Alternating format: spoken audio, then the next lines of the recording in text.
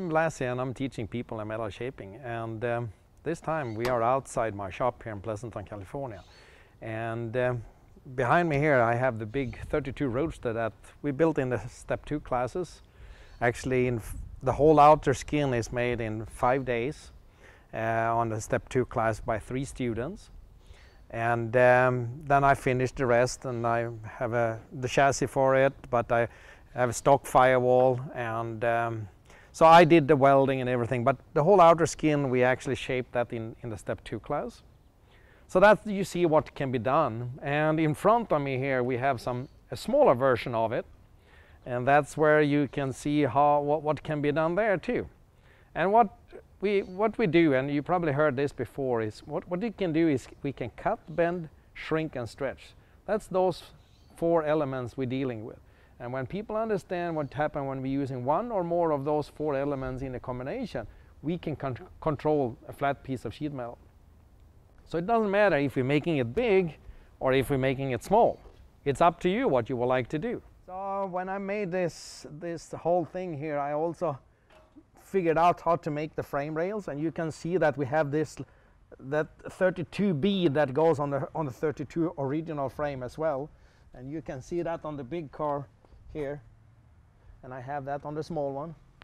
So the way I made the frame rails, you see it's open, so I made 2 L's, and I bent that angle here 90 degrees in the bead roller, and then I shrinked and stretched it so it fits, and then I made the other one with another L, and then so I got a rectangular profile of the frame. The front here, you see it's like the I-beam there, and I just used my imagination, and I took some flat bars and I bent the first one inside here first. It's actually 2 thinner flat bars, so I got it a little thicker because I didn't have the material in stock. So you take what you have and you make something and make it work. And then I had bended 2 flat bars on the outside, and then I drilled a hole, and then I spot welded with a MIG welder. So that's how I came up with the I-beam, and then I drilled a hole in the I-beam as well. So it's pretty fun to do something and just use your imagination. And in your imagination, it's no limitations. You can think and do whatever you want. But then I had a little issue here to make the grill, and so it took me a little while to figure it out, how to make the grill insert here, and also make the outer side, the shell. But it's 1 piece here and then 1 piece to about here, and then it's an extra strip up to about here, and a top piece and a side on this one. And then hammer and TIG weld it, hammer and dolly it, and just get it to work. And then when everything was done, then I grinded this side in the back here to the hood, so that was flat to the table, and then I made a little step there in the bead roller. So it's pretty fun. So what I'm going to do now, I'm going to lift this up so you can see the frame. Here you can see how this works. So it's pretty simple. And this is a cart that I can take with me to the swap meets, so you may be going to see me there. And I had it to the LA Roadster show, and at the swap meet there and at the show there, and people really like it. So here you can see the frame, and then I welded just a straight rod there for the axle there. So that can be a little more fine-tuned as well. And you can go crazy with this. You can make hairpins in the front, and you can make ladder bars in the back, or you can make all kinds of different things, and you can make some small shocks that is fake, but it looks like a shocks because you take a small spring, and then you make the stuff in a lathe and a little milling machine. So it's all kinds of stuff you can do. But it's really fun to make something like that. So, and then I also tubbed it a little because the wheel was sitting too far out. So I tubbed the frame in the back, and then I extended the inner fenders in the back there. But it's stuff that can be done very quick in the English wheel bead roll and the shrink and stretch, like the inner fenders like that and the floor pieces. takes a little more time to do the outside and make it so it actually fits and makes the whole thing symmetrical, so it's not twisted and so.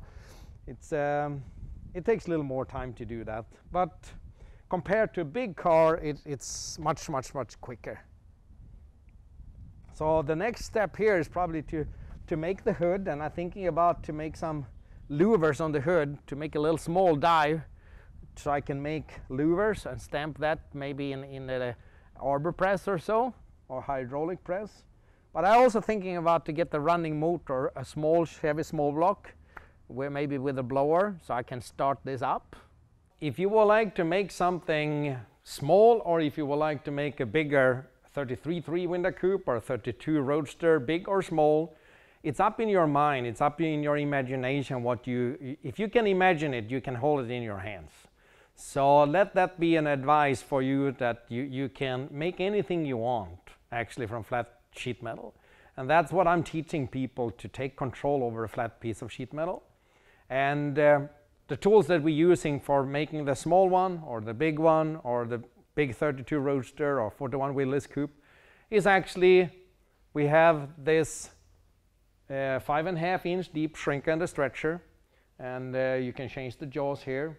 We have the small shrink under stretcher with foot stands, so you have better control. And we have over here, we have the English wheels. And it's amazing what you can do just with those 3 tools. But if you have the other one,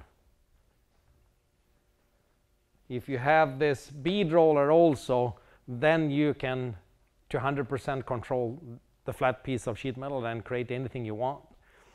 This bead roller has an adjustable shaft, so that makes sense when you're searching for different profiles.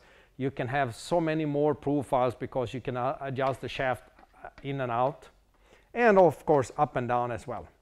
So with this 4 tools and lots of dies for the bead roller, it's up in your mind what you can make.